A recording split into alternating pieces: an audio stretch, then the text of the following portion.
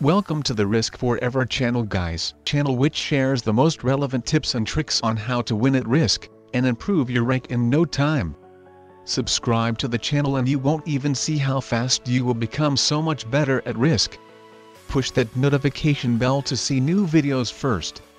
This is your host ChampionEver. And today we are playing 4-player fixed card game on classic Risk map. Settings, alliances on. Balance blitz dice rolls in 60 seconds per turn.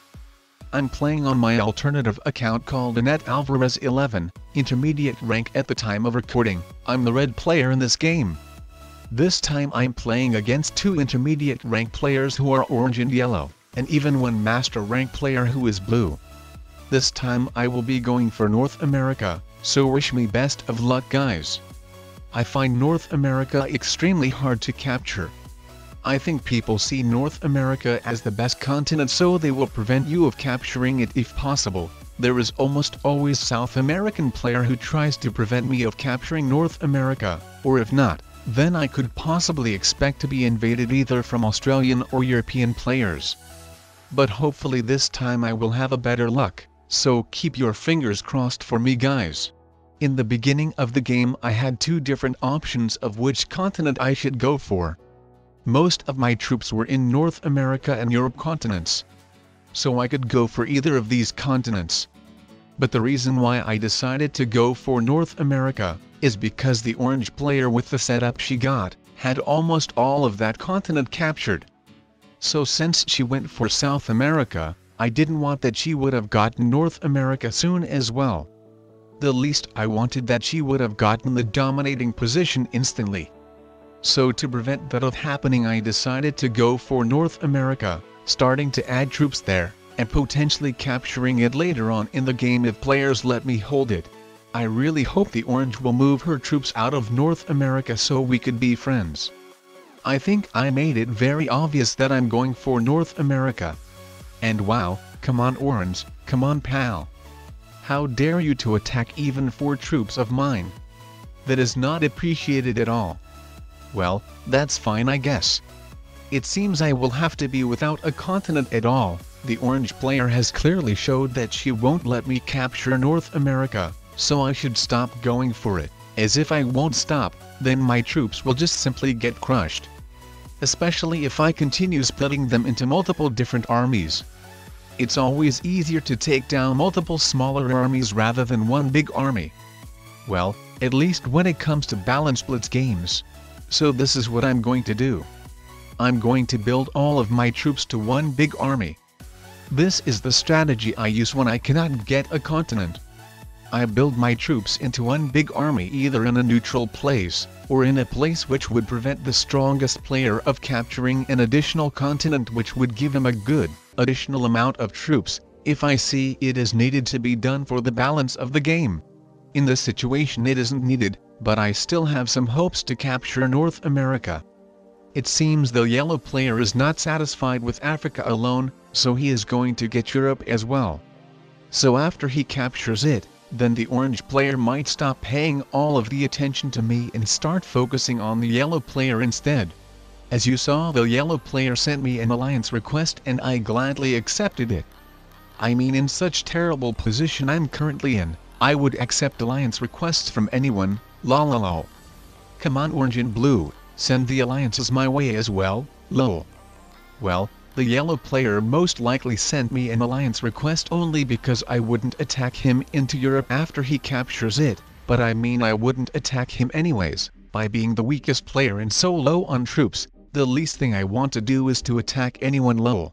But what I like about the alliance with the yellow player is that he might not try taking me out. By being the weakest player I have the highest chances to be eliminated first. There's a huge possibility that I won't be the player who is needed for the balance of the game to be sustained at all. So the players could potentially look to eliminate me from the game. But since the yellow player made an alliance with me, he probably doesn't really have that in the plans, and that is so good to know. And wow, come on blue, what in the world are you doing? Stop your nasty behavior please. Why are you so mean to me? Your action of clearing me out of Asia drastically hurts my feelings. I cannot believe the cruel world I live in. I'm of course just joking around, guys. Actually, it was smart for the blue player to clear out me from Asia. He wanted that I would be eliminated either by orange or yellow by basically leaving me in one place of the map with one not very big army. So I had no other choice but just to trade in a set at 4 cards, only getting 6 troops. To not trade in a set for me would have been very dangerous and dumb. Well, but I mean, I still have a small army of 26 troops anyways, so there is a pretty big chance that I will be eliminated soon anyways. It will just take some more turns. Well, but who knows how will it actually go. It's possible that I can survive and be alive as well. So let's see how it goes, guys. Well, maybe the blue player just wanted to go for Asia, rather than trying to get rid of me, I guess. As in the last turn he didn't fully remove me from Asia, I still had India territory. But anyways, he just finished capturing Asia, but the biggest question of them all is whether the players will let him hold it. And lol, guys. I've just got 2 alliance requests, one from orange and one from blue.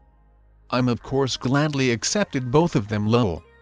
But the paradox is that the orange player wants that I would attack blue, while the blue player allied with me because I wouldn't attack him. So what should I do, guys? What do you think? Well, I think it's pretty obvious that by being the weakest player, having quite less troops than anybody else, I should stay away from the conflict at any cost. The yellow and blue are the players who are the strongest ones here, getting insane amount of troops by holding all of these continents. So the players who should fight are they. While I, along with the orange player, should stay neutral and do not get involved in it at all. Unless it will be needed, but for now they are perfectly balancing each other out. None of them is becoming much stronger than another one, they're getting pretty much the same amount of troops, and if they want they could easily invade each other at any time they want. And wait a minute. Did the yellow player disconnect? Like why in the world you would disconnect having such position? Not a small amount of players disconnect when they get completely crushed or when it's been over a few hours and the game got bored. But in this case the game just basically started and the yellow player is being one of the strongest players. So it's very strange to see he disconnected. Well, I know some players disconnect for a few turns, or pretend to be disconnected, and then suddenly come back to the game, after players crushed each other so they get a very easy win. But I don't know why you would disconnect being in such a good position like yellow. So maybe he just ran out of battery or so. Or maybe has some internet connection issues, who knows. Well, I think it's maybe even better that he disconnected, as the blue player won't get to hold Asia anymore, he will get invaded by yellow, so the bot will take care of the blue player if we can say so. So the blue player isn't going to become too strong. Well, assuming the bot won't be dumb enough to still let him hold basically from its side unguarded Asia, well, at least when it comes to Middle East border.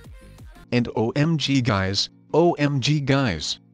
I cannot believe that the orange player decided to kamikaze herself on the yellow bot. That wasn't very smart at all. It is probably the best thing that could have happened to blue. While 2 real players continue crushing bot, he can continue getting strong, lol. Don't you never ever waste your troops on the bot, while one of your opponents has the dominating position and is about to win the game, lol. Like look guys, the blue player has the same amount of troops as I and the orange player combined, so he can totally afford taking both of us out. As remember guys, we don't treat the computer players in the same way we treat out real opponents. After you defeat your real opponents, it's always easy to deal with the bots. So do not drastically waste your troops on them when one of the players has the same number of troops as you and another real player combined, and especially if he holds Asia or any other continent which gives him a ton of troops, lol. So anyways, as you can see I took care of the blue player by invading him into Asia. Thank God he didn't have a big army from the North America side. The orange player is very lucky that she is playing with me, otherwise the blue player could have totally dominated the game by having Asia, as the orange player after invading yellow into Africa didn't even care to go a little bit further and invade the blue player as well. So if I hadn't invaded blue by myself, then he would have totally gotten this game. Anyways, as you can see, the blue player sent me a thumbs down emoji, showing that he doesn't appreciate the invasion into Asia at all. Well, I'm pretty sure he understands that if nobody invaded him back then he would have totally won this game. So no blue, your manipulation of alliances isn't going to work. Alliances are only good when they benefit both of the players, and when alliance becomes only one-sided, then it must end. Risk isn't a team game, so everyone stands for himself or herself. Even if you have an alliance with one of the players, you cannot let him dominate the game like that. You should always play to win, as only in this way you will get the best from the game you can. I'm talking about the experience and skills. And if you're suiciding or just playing for the second place because the only thing that you care is your rank, then you aren't going to learn as much. Anyways, as you can see, the blue player just stupidly wasted on the yellow bot, rather than taking out the orange player. Like, after taking out the orange player, he would have dealt with me easily as well. So I'm really happy to see what he blundered the game like that. Lol. I'm glad that I along with orange still have the chances to win. And OMG guys, I cannot believe the orange player has just saved my life. The blue player built a big army next to me and was about to take me out of the game. Wow guys, the orange player is a true hero and always be remembered in our hearts. Well, you're probably wondering why I didn't invade the blue player into Europe if I knew he was about to take me out. Well, this is because I thought that the orange player with the troops she gets will attack the orange player into Europe and try taking lots of additional territories by herself. It was really unexpected for me that she decided to crush one of the biggest blues armies, so if I knew that she is going to take that army down instead of capturing as many blues territories as possible, then I certainly had invaded the blue player into Europe by myself. So now it's so bad that the blue player got so many additional troops. I really wish I had invaded him. And wow guys, the orange player is getting completely crushed. And that is so bad. Well, this time I'm not letting the blue player have all of that stuff for sure. Let's invade him into Africa and Europe. Well, to be honest, additionally I could have captured a lot of blues territories as well. But I think the orange player is completely safe. The blue player won't have enough troops to take her out, so nothing to worry about. But wow guys, I didn't take into the account that the blue player could have gotten a set at 3 cards. So now he completely can take the orange player out. Wow guys, I cannot believe myself. I messed up so badly. That was very dumb of me of not capturing lots of blues territories as well. So now he is having a very big advantage in the endgame against me. But oh well, mistakes happen. I'm still going to try my best. At least I was smart enough to invade his continents, so his advantage isn't as big as it could have been. So I still have a little hope. Let's hope he doesn't have a set at 4. That would really help to equalize our power. But of course he does have a set guys. And not a simple one, but even a 10 troop set. And that means that I completely lost this game. Like, look guys at our troops difference. It's too big. Well, of course I will trade in a set, but nothing much I can do anymore, I'm afraid. It will be one of my final attacks before I get completely crushed. But OMG guys, OMG guys. I cannot believe that the blue player didn't fortify his biggest army out of Australia, out of the blocked place if we say in other words. He just made the biggest mistake of his life. It's the biggest mistake you can ever do in the endgame by keeping your biggest and only one army blocked. Especially in Australia, as in that case your opponent can use the 4 continents endgame strategy against you. It's the strategy when you capture both of the Americas, Africa and Europe, and only have 3 borders to guard. You place your armies in Middle East, Ukraine and Kamchatka. And since your opponent has his army blocked in Australia, he cannot invade you anyhow, so you get a lot of troops, potentially getting the advantage over him. As you can see, I'm using the simplified version of the 4 continents endgame strategy. I captured all of the 4 mentioned continents, but I didn't have troops to guard the 3 mentioned borders. But since the blue player only received 6 troops, he was only able to invade 2 of my continents. And to my surprise, instead of invading Europe plus North America, he decided to invade Europe plus Africa, additionally unblocking my 7 troops army. Lol. Well, it's of course very sweet of you, Blue. But I think you have just given me a victory. And lol, don't send me angry face emojis, Blue, it's your own fault that you failed, and no one else's. Like literally guys, I couldn't believe that I was going to win this game in a losing situation, while the blue player is going to lose in a winning one. After the blue player took the orange player out and still had quite more troops than me, I thought I had no chances to win anymore against him. But wow guys, this is what happens when your opponent leaves his biggest army blocked in Australia, even if it's only for 1 or 2 turns. The 4 continents endgame strategy is OP and can give you an easy win in a losing situation. The strategy is so useful. But wow, what a game guys. It was very intense one, and I literally won without having any continent at all during the entire game, if we don't count the endgame. But anyways, let's check my rank right quick guys. Wow, 6 wins in a row. That is so nice. As always, special shout out goes to the members of the Risk Forever channel. Thank you very much for supporting the channel.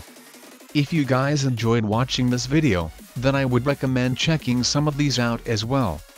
Watching more videos will help you progress so much faster.